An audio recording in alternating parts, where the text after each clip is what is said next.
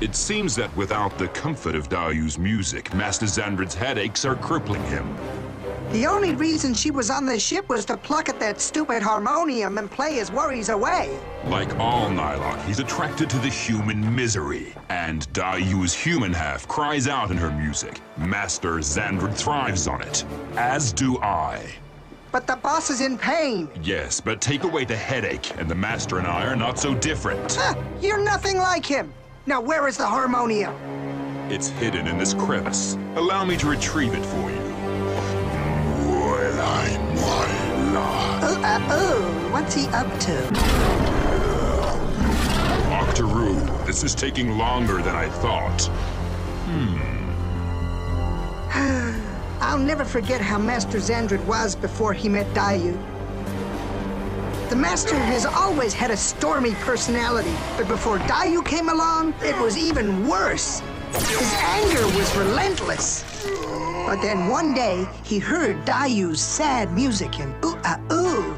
Her harmonium soothed the savage beast inside him. Her music was filled with hundreds of years of misery. Listening to it cured his pain more than any medicine ever could. The Master was determined to find the source of the music and capture it. It was an offer that Dayu couldn't refuse. So, you are the maker of this music? It is my song. From now on, you will serve only me, and in return, I will spare your life. I shall make you my minion.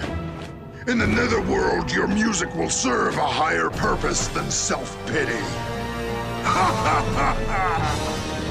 I accept.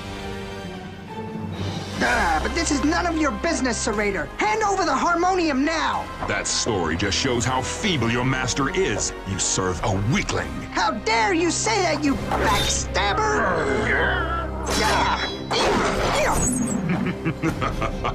Even your noodle brain must realize that I will never give up this harmonium. It is key to my plans.